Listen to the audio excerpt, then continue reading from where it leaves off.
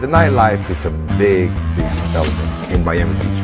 People from all walks of life, from all over the world, call Nicola when they come to South Beach. Everywhere he went, people followed. I used to call him the Pied Piper of Clubland.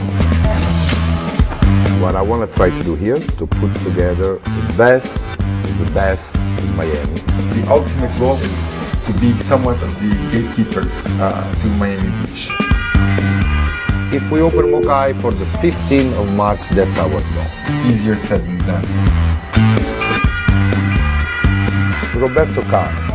I build it and I run it. I have to talk about this, I idiot. To bring it, they will go bankrupt after a few days, after next week maybe. We're not gonna make it. I know, I think we're gonna make it. No way. We have a little issue here. What the fuck are you taking the plans off the site? Why? I have inspections still. The fire department stop to come every night. Good evening, gentlemen. What's your occupant load? How many?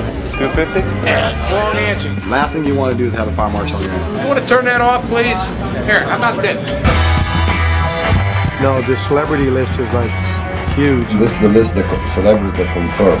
Paris Hilton, Mickey Hilton. Eva Longoria, the Shaquille O'Neals. We're calling people, we open. No, we're not open. We open, we're not open.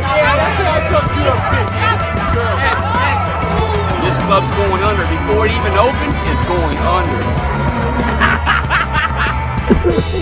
Let's open. Okay, we open. Now we are not opening. Right now, basically, it's do or die. Attack! Attack! Counter-attack! Counter-attack! When I'm gonna have the club? Never will happen.